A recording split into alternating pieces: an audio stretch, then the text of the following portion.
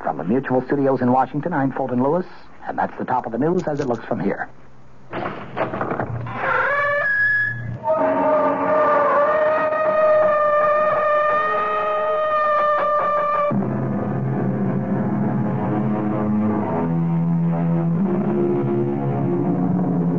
Come in. Welcome. I'm E.G. Marshall. Welcome to the sound of suspense. To the fear you can hear. I have an unusual story about a father and son. You know, it is said that love and hate are two sides of the same coin. If this is so, Phil, the son, never believed it. His hatred blinded him to the extent that he lost all humanity and compassion for his father. This is Phil Coleman. It's not in the past. It's now. Every day of my life since I can remember. It was my mother's life, the life of my sister. It wasn't only his miserable life that was destroyed. It was all of us. My mother dead at 43. My sister, I don't even know where she is or what became of her. Now, look, Mr. Coleman, I can appreciate what you've been through, but if you won't take him, he'll die here in prison. Let him. Let him die.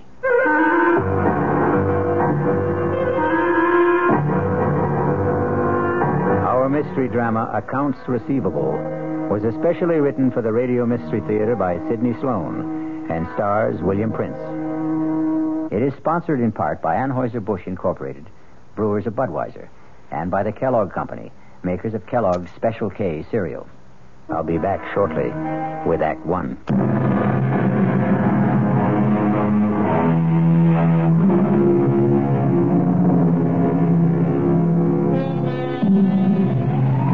Bill Coleman parked his battered pickup truck in the prison compound marked for visitors. He walked 50 yards to the dirty gray guardhouse and presented his credentials to the stony-faced officer, who permitted Coleman to step out again into the rain and proceed toward the great, dirty granite complex, the maximum security prison for the state. Once inside, Coleman was ushered into the office of the chief prison doctor. Mr. Coleman, will you have a chair? I just want to get out the file on your father. I'm sorry I had to come out on such a nasty day. Let me see here. Coleman. Now, Richard. Oh, here we are. I don't really need to look at the file on Rich Coleman. I almost know it by heart. Caught in a police trap after being at large for 12 days after the payroll robbery at the Sphinx Tool and Die Company plant. Both his accomplices, Buddy Mayer and Mickey Montross, killed running from the police, and their share of the robbery recovered. Only your father held out, denying that he had any part of the money. Please, Doctor. I know the story. Yeah, I suppose you do. Do you think he hid his share somewhere before the police got him? I don't know any more than you do. $106,000. Your father was quite a celebrity all over the papers, TV, radio. Nobody talked of anything else at the time. He was something of a folk hero. Gunman? Bank robber? A folk hero? Now, look, Mr. Coleman, the reason I asked you to come is that I couldn't write what I wanted to say. I discussed the matter with the warden, and he approved of my plan. He will cooperate, and with his help, it won't be too difficult to obtain a parole. Parole? He's coming out? He's had a serious heart attack. It's his third. Now, the parole can be arranged for humane reasons, etc. There's only one catch. The warden will go along with this if you will assume responsibility. No. He's a sick old man. No. What if you won't take him? He'll die here. Let him die. How long is it since you've seen him? I went to his trial. I took my mother. Over 9 years ago. You haven't seen him or written to him since? Well, he wrote to me when he was informed that my mother died. I didn't answer. He sent birthday cards to Harry, my son. I want you to do something for me. I want you to see him. No. No, I couldn't. I want you to do it for me. I won't ask anything else of you. Won't take long, Mr. Coleman.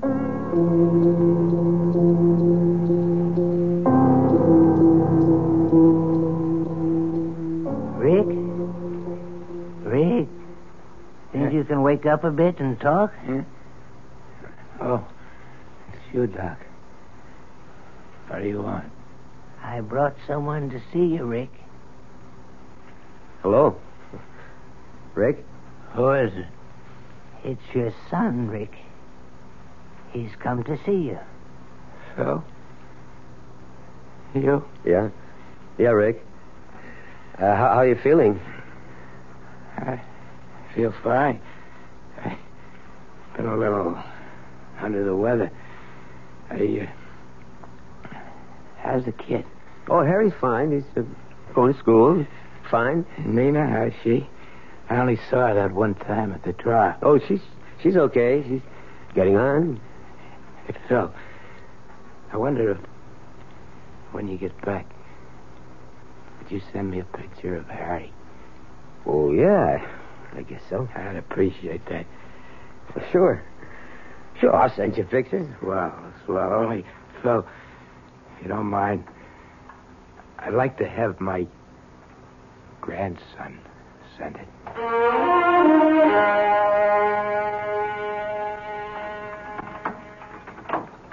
Phil, is that you? Yeah, Nina. Come on out in the kitchen. I'm fixing dinner. Yeah, smells good. One of your favorites. I thought I'd make you feel better with a good meal in you after a day of driving in the rain. Is it still raining? Oh, it stopped about an hour ago. Just about when I got to Glens Falls. That's good. We had enough rain. Yeah. Harry home? In his room doing his homework. But was that radio going? He says he concentrates better. Ames call? Yeah, twice. About 30 minutes ago. He seemed angry. That's too damn bad. I wish you and him got along. It'd make it so much easier. But he never does his share of the work at this station. If he has to go out and pump a tank of gas, you'd think the world was coming to an end. He hardly gets his hands dirty. Well, now, you knew he didn't know anything about the gas station business, Phil. Okay, I needed his money, but I can't carry him on my back. I gotta buy him out. Well, ain't you gonna ask me? I know you'll get around to it in your own time. I saw him. Talked to him. How is he? Hardly recognized him. Gotten so old. I don't think he knew me at first. He's been sick. Heart. Doc said it was his third, a bad one. That why they wanted you to come see him? Partly. They had something else up their sleeve. They're going to let him out. Out? Well, I thought he was in for life. That's right.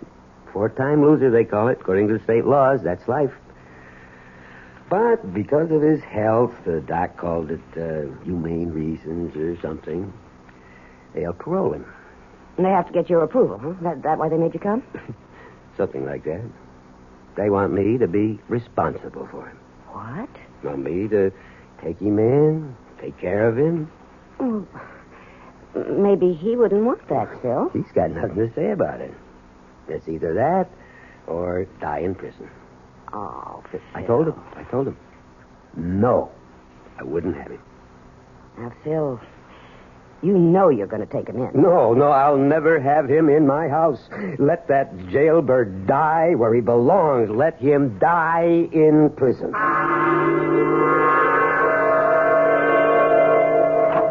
That is hot tip in the 7th. Skitch! Just a minute, Lou. Can't you see I'm busy, Coleman? Anyway, so what happens? I plunge. I put 20 on his nose. Skitch, cut it short, will you? I want to talk to you. Lou, I'm sorry. I'll have to continue this later. Boy, have you got a nerve. Your damn telephone call's so important you can't wait on a customer. That punk, I knew he was there. Give me $2 worth. I'm trying to discourage customers like that. Looks like you're trying to discourage all of them. We're losing people every day to Ray Damon at the People's Corner. Good. Why don't you buy me out and go join up with your buddy Ray? You make me very happy. I can't talk to you anymore without getting into a fight. I want out, Coleman. I want it quick. Buy my half of the business and run things your own crooked way. Crooked? What are you saying? I'm wise to you, Coleman. I've known about you for the last 3 years. What? I should have known it 4 years ago. I could have avoided all this. Avoided what, Ames? Okay, buddy, if you want it cold and clear like a weather report, your father's a jailbird. Go on. Why should I go on? You get what I mean. No, I don't. I'd like to have you spell it out. All nice and slow. You know the old saying, like father, like... You're the lowest scub I've ever known. To lay on me about what my father's done. I've never cheated you out of one lousy cent. I put up with you, split even with you for 4 years. You haven't done 5 cents worth of work. This does it. I want you to get up 15 grand by the end of the month and buy me out. I'm seeing Clark Wetley at the bank tomorrow morning. As for you, you don't have to come around here to use the phone in the men's room. You just stay home. I'll send you your cut. Now get out of my service station.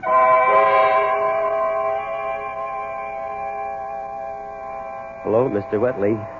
I want you to excuse me for calling you at home after business hours. Well, you see, I can't make it down to the bank during the day. I've been trying for over a week. I'm kind of short-handed. Who, Ames? Oh, well, that's why I'm calling you. I want to buy him out. You see, it's a good business for one owner, but when you divide it in two... What I'm trying to say is I'm going to need a big loan from the bank. 15. Yeah, that's what he wants for his share.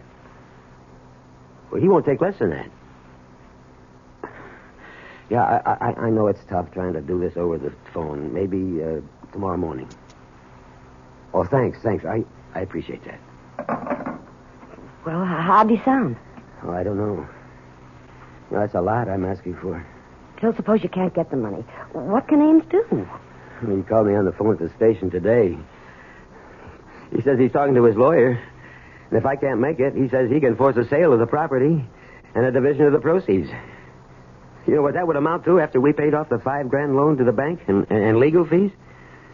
Maybe $5,000-6,000 each. $5,000. Out of work.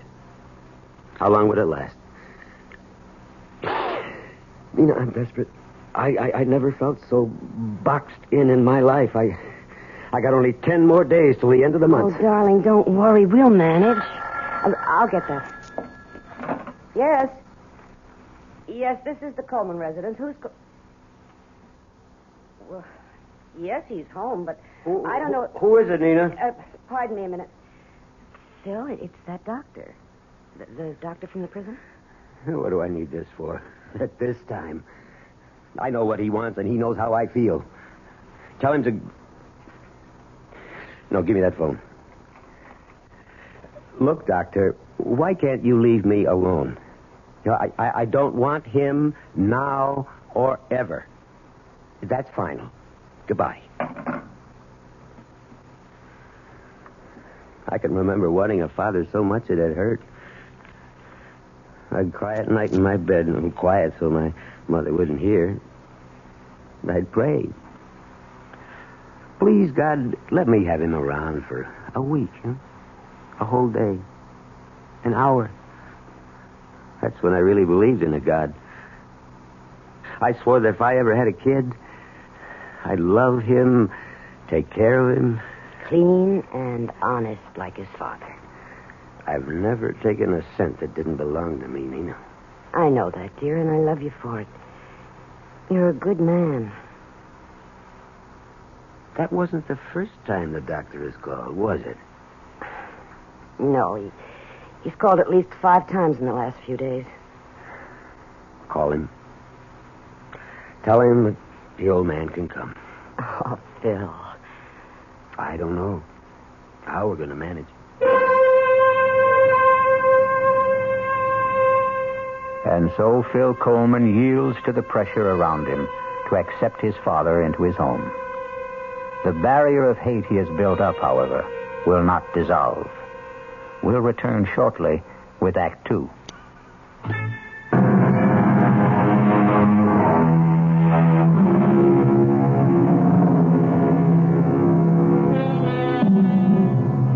The first of the month has come, and Phil Coleman has not been able to raise the money to buy out his partner. Another event is taking place which brings him no joy. His father is coming today to become a permanent member of the household. It's them, Mom. They're here. It's Dad's pickup truck for Grandpa. Now, Harry, take it easy. You know how excited you get about things. Now, remember, he's an old man, and he's been very sick. I know. Mom, I'm really glad to see him. Well, go open the door. Dad's carrying the suitcase. Welcome, Grandpa. Here, let me take this suitcase. Dad, I'll show him to his room. Well, come in. Don't just stand in the door. Sure. Thanks. Let me take the suitcase. Huh? Oh, yeah, here. Follow me, Grandpa. I'll show you where you bunk. Harry, take it easy. Give him a chance to catch his breath. You want to sit down, Rick? Okay to sit, Phil? Sure. If you want anything, coffee or tea or anything. I ain't allowed to drink coffee. Oh. Well, if you're tired... No, I ain't. You can go to bed. Don't sit up to be polite. I ain't tired. Oh, Nina, I'm going down to the station. I got a little work to do. Well, Eddie called up at 7 when he closed up, Bill. What's the point of going there at this hour? Well, today's the first of the month. I said I'd pay my bills. Some people do, you know. Phil, your father just got here. I got bills to pay, Nina. How about a game of checkers, Grandpa? Homework, Harry? I did it this afternoon so I'd have a chance to spend some time with Grandpa. How about it, Grandpa? I'm going to show you how to play that game. I was a champ at it.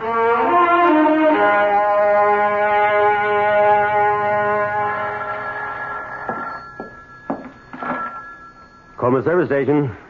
Oh, Mr. Wetley. Yeah, I called the bank earlier, but they said you was busy. Yeah. Well, it's getting kind of urgent. You see, I told Ames I'd be able to settle matters with him around the first of the month. It's the 11th already. He calls me every day. Mr. Wetley, I'm desperate. I gotta get that loan. What? Well, when can you let me know? Well, couldn't you make it sooner? Okay, Mr. Wetley. I know you're doing your best for me. Pardon me, Mr. Wetley. Someone wants gas. Please call me as soon as you know. Thanks. Goodbye. Coming. Oh, I'm sorry to keep you... This the way you do business, Coleman? You're going to run this joint into the ground in 3 months. Well, I'm sorry, but Eddie's out to lunch. Or something, Skitch. Mr. Ames to you, Coleman. Fill her up. Sure. Reason I dropped by, Coleman, my lawyer's drawing up papers to dissolve our partnership and... Well, I was just talking to the bank when you drove in. Good. When are you getting the cash? Soon. What does that mean? Either you're going to get it or you ain't. Don't try stalling me with soon. You said you'd have it before the end of last month. You know what the date is today? I'm doing my best. It ain't good enough. Give me a little time. But you'll get your 15 grand. I'll give you another week. Thanks, Ames. You know why I think you're going to be able to come up with the money? Your old man is living with you now. What the hell are you driving at? Everybody knows he's got over 100,000 stashed away from that job he did about 10 years ago. You fat pig! I'll pull you out of that car. Oh, my God, you're choking me. Okay. Now get out of here.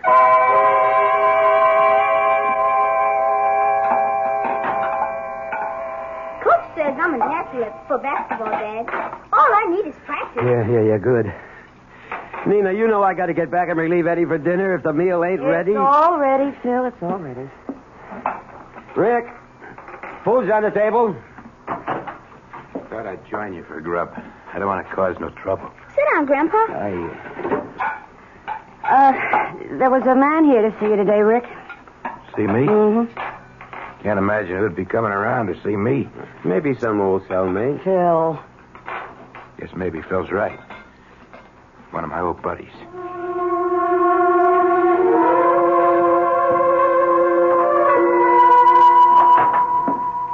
Yes, sir. What can I do for you? Mr. Coleman. Yeah.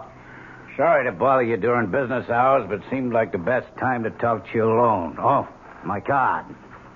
Herbert McCauley, Crandler, Nepping, International Insurance. I'm an insurance detective. Let me explain. When a big job is pulled, maybe 100, 200 grand, even bigger, the insurance companies have to fork over the money to the people who have insurance to cover such things. The money that isn't recovered, that is. You get me? Yeah. But what you don't know is the insurance companies never give up. They'll follow a man right into his grave to get back the stolen cash. Take your father's case, for example. I don't want to go into it. I know all about it. It might be worth your while to talk to me. 10% of $106,000 is a lot of green. 106,000 was your father's cut of the heist.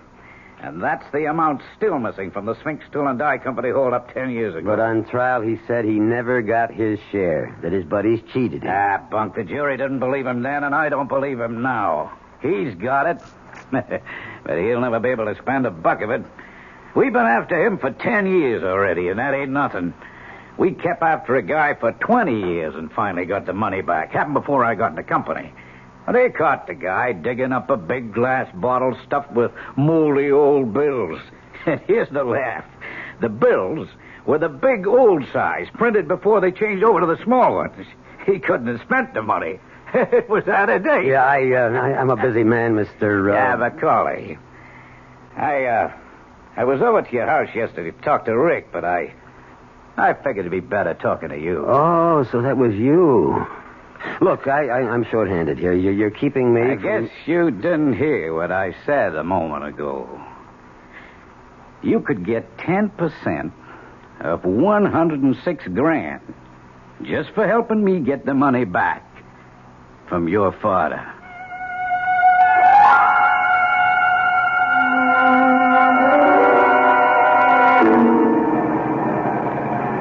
Okay, now, what's the big mystery? Where's Harry?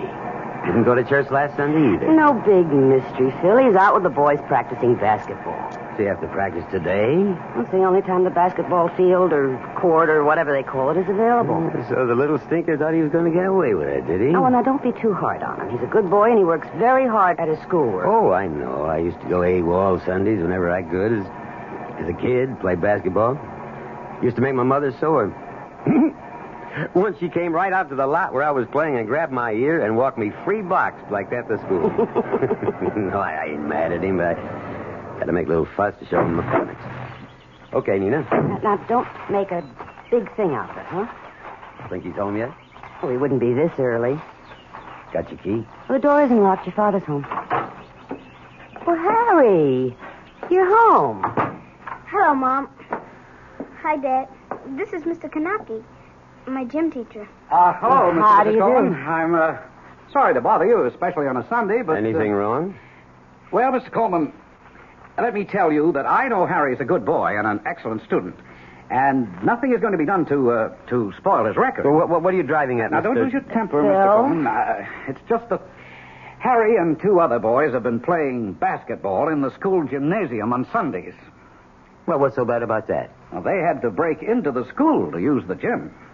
And now, although they're all 14 and wouldn't be prosecuted for criminal action at that age, breaking and entering is a serious matter. Breaking and entering. And when we found the locks jimmied last week, we set a trap this Sunday. And what do you intend to do? Oh, well, frankly, we are not going to do anything.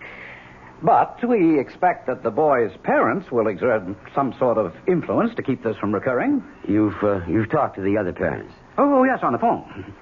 3 boys caught busting into the school. You call and tell the parents of the other 2 kids about it on the phone. But Harry's folks get a personal interview. Why? Well, you see, this is sort of difficult to explain, Mr. Coleman, but... Maybe I can help you. Wait, Phil. Harry, you go to your room. No, he better stay right here. Sit down, Harry. Now, Mr. Kanaki, I'll tell you why you came here to talk to me, personal-like. You know the name Coleman for a long time, don't you? Read about it in the papers? Well, really, it was your son who revealed that Rick Coleman was his grandfather. He turned in a theme last week to his English teacher, Mrs. Margolis, which rather shocked her. He used bad words? Oh, no, that wasn't it. He seemed proud of the accomplishments of his grandfather, extolled his talent, so to speak. Now, aren't you making a lot more out of this than is really there? Well, I told Mr. Gilchrist I didn't want to come here, but he insisted. It seems that he wanted to know about your father, Mr. Coleman. We understand that he's living with you. You think he's been a bad influence? Oh, I'm trying not to make any judgments, Mr. Coleman, but I expect you will. And now I think I've said enough. Please excuse me for spoiling your day. Goodbye. Keep your nose clean there, Harry. Bye, Mr. Kanaki. Go to your room, Mary. Yes, Dad. I got a lot of homework anyway. Well, what are you going to do, Phil? I don't know. But I'm going to start out with him. With Rick.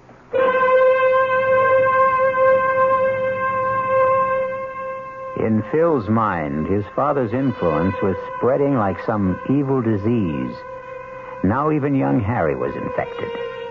But what he neglected to notice was the change in his own character.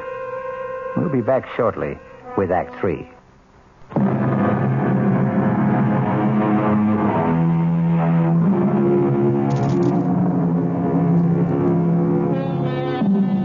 Despite Phil's resolve to speak to his father immediately, so many other matters converged on him that it was several days before he had time to get Rick alone for the soul-searching talk that he envisioned. Strangely enough, the conversation, when he finally got around to it, took an entirely different course. Come. Rick, you busy? Doing what? I've been expecting you for the last couple of days. Harry said you wanted to talk to me. Yeah, but I've been busy. I've got lots of troubles. I'm only one, huh? Well, you want I should pack up and... What are you talking about? Only place I gotta go is back to Stir. Now that the kid gets rapped with a charge of breaking and entering. I figure this is it. Time for me to pack Well, up. why did you give him all the stuff on you?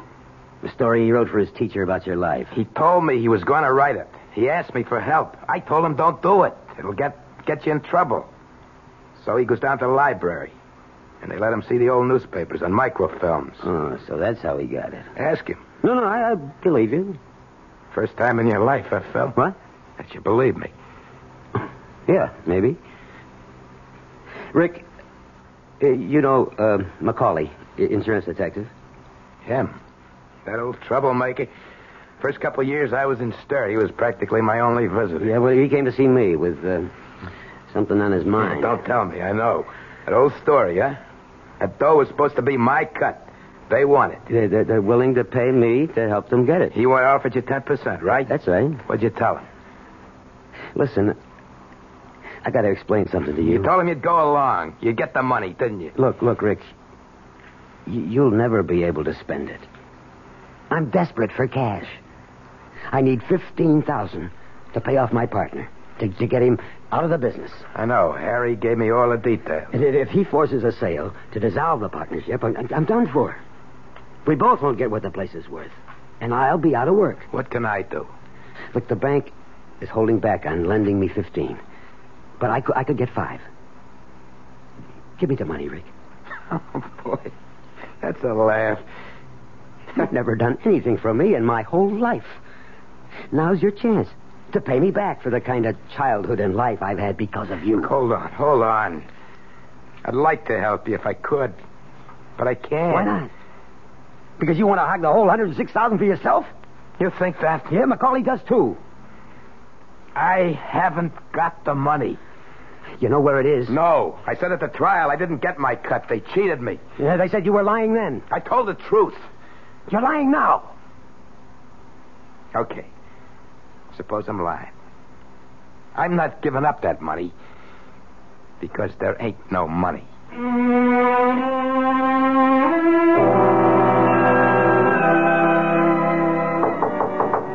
Yeah?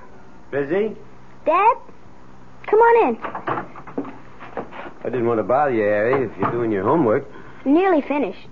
You want to talk to me? Yeah. Yeah, Mom's in the kitchen doing the dishes. I thought this would be the best time to talk to you alone. If it's about that trouble. You know the Sunday basketball business? Don't worry. I had a long talk with Mr. Gilchrist, and he's going to forget the whole matter. Also, in spite of the fact that Mrs. Margolis didn't like the subject matter of the theme. She gave me an A- for effort in research. Yeah? Yeah, that's good. I won't make stupid mistakes like that again, Dad. You can bet on it. Yeah. Look, what about Rick? What do you mean? Well, where does he go when he goes out? He hardly ever goes out. He sits around in his room most of the time. I asked him about it. You know something? He's been locked up for so long in a jail cell that he isn't used to having any freedom. He told me he doesn't feel safe outside. How do you like that? But when he does go out, where does he go? Once a month. He has to report to his parole officer. The office is over on Dean Street. I walked over there with him once. He wanted my company. Well, any other time? I mean, does he go out maybe when you're in school or nobody's home? He'll slip out, kind of secret-like? Why would he do that, Dad? Well, I'm just asking. You know, I'm responsible for him. I know, but you don't have to worry about Grandpa. He told me he doesn't want any more trouble in his life. He's a sick old man. Yeah. You're right. One thing, it's bothered him when he sort of let it slip out one time when we were talking. It bothered me, too. What was that? About the money? What money? Oh, you mean the money they think it's hidden? He doesn't have the money. He never had it. Yeah, that's what he told me. You don't believe him? Well, let's forget I ever brought it up, huh? If Rick convinced you, that's all that counts. That's what I was trying to tell you. That bothers him. You and Mom, you both call him Rick. Yeah? He's your father. Couldn't you... What do you want me to call him? Daddy? No, not that way. But just once, be nice to him. Make him feel like he belongs. Rick never done anything in his life for me.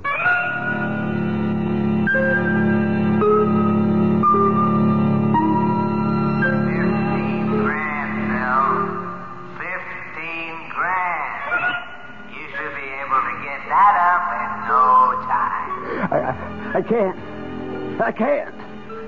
The bank says I gotta get more collateral. Everyone knows he's got over 100,000 stashed away. I wouldn't touch that. I wouldn't touch. 10% of 106,000. I'll keep my mouth shut. 10%. That's fair. I wouldn't touch that dirty money. Take the money. All of it, Bill. It belongs to you. I stole it for you. 106,000. Rick earned the money. Phil, wake 10 up. years. Nearly 10 years. Phil, darling, you're having a bad dream. It's my money. Phil. It belongs to me. Darling, please, wake up. No, it's my money, all of it. Phil, open your eyes. You were having a bad dream. I could hardly wake you. Oh. Are you all right? Oh, yeah, I'm all right. Do you want a glass of water or something? No, I'm okay now. You were dreaming about that money, weren't you? You kept saying something about 106,000. And then you said, it's mine. It belongs to me. Oh, that's just a dream. You know, forget it. I'm getting up. Phil, it's 1 o'clock in the morning. You've only been asleep 2 hours. I'm getting up. Mind if I switch on the light? No. I'm going out, Nina. Out? At this hour? When will you be back? Later. I don't know. I don't want you to say anything to Harry about this. Or to anyone. Understand? No. But I won't say anything if you don't want me to. Well, I'd like to explain, but there's no time.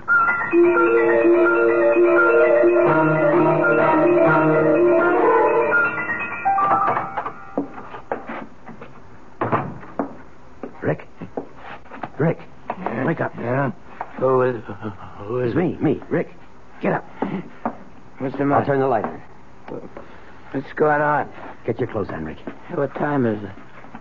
It's the middle of the night. Get your clothes on. Yeah, sure, fellas. Sure, you say so. Come on, hurry up. Get dressed. Sure. But I don't get it. But I do. What? What you owe me. Oh, you mean for room and board? Oh, sure. Look, Rick, I don't want to play games with you. I want the money that you hid away for 10 years. You owe it to me, and I need it.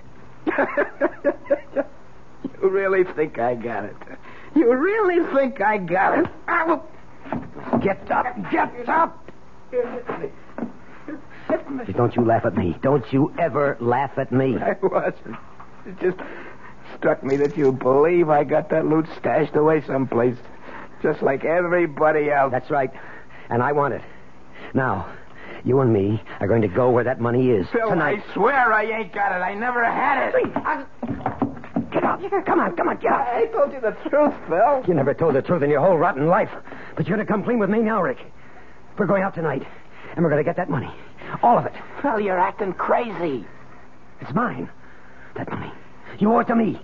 It's kind of like what they call accounts receivable. It can't work, Phil. It can't work. Why not? Because there ain't no money. There never was. I never got any.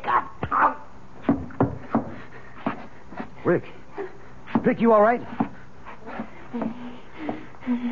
Yeah, just fine. Well? Okay, let's go. You win.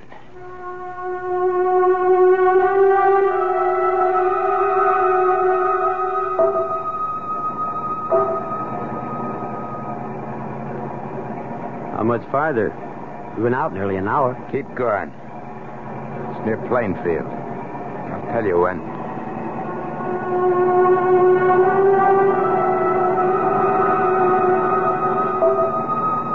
We're 5 miles past Plainfield. It's near here. I recognize it. I see it. Stop here. Okay. Now where? Here. See this here path? Up to the top of the hill. Wait till I get the shovels out. You feel all right? Sure. Let's go. It's not easy climbing up ahead. Keep going.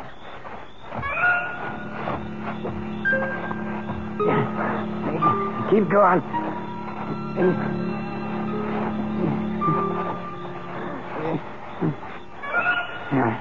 Here. This is it. Here, start digging.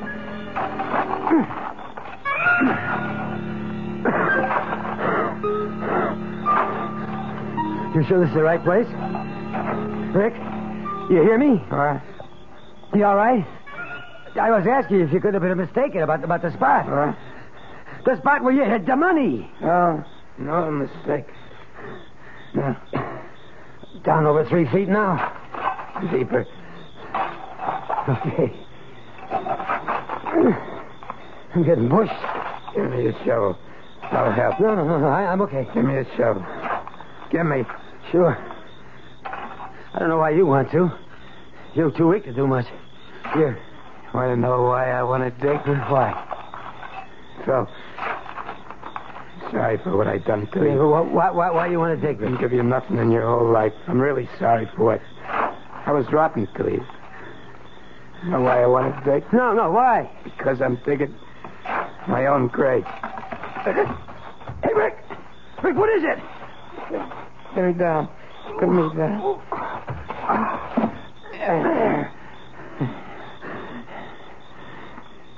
There ain't no money, Phil. Not a damn cent. No dough. I was telling the truth once in my life, and nobody believed me. Okay. I believe you. No, take it easy. You're going to be okay. No, never. No, why'd you want to go through with this whole digging business if you knew it wasn't there? I wanted to show you what wanting money can do even to an honest Joe like you. Now maybe you can understand the kind of mug your father was. Oh, Rick. Rick, listen. Everything's going to be all right between us from now on. Sure. Only one thing. Yeah? Call me something besides Rick. Yeah. Yeah, I've been wanting to. I've been wanting to. That easy for me to say it. Pa? Pa? Get well. Don't die, Pa. Thanks, Phil. Thanks, son. Pa! Phil Coleman searched for a father all his life and lost him at the moment of finding him. I'll be back shortly.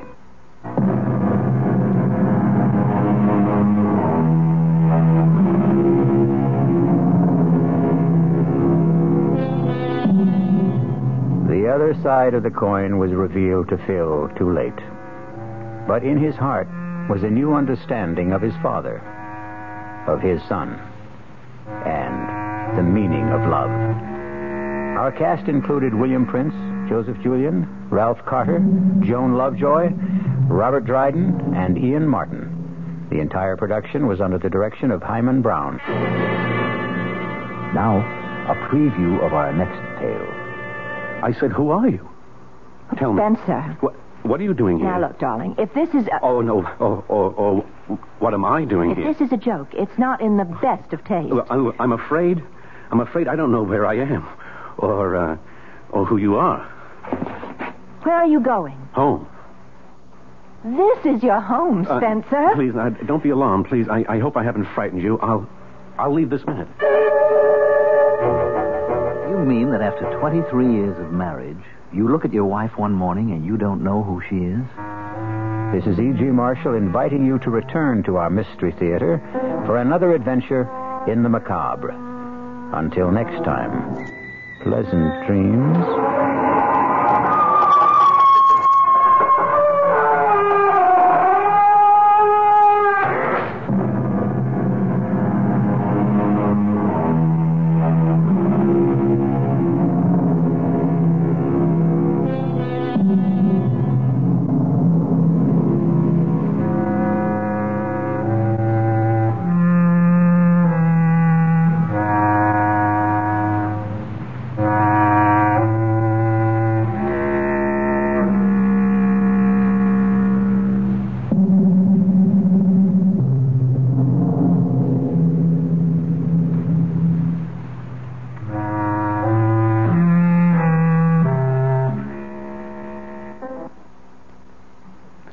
The preceding Mystery Theater program was furnished by the CBS Radio Network. This is WOR New York, an RKO General Station, your station for news as it happens. Your dial is set for the latest international, national, and local news with John Scott reporting from the 710 newsroom. WOR New York, the time 8 o'clock.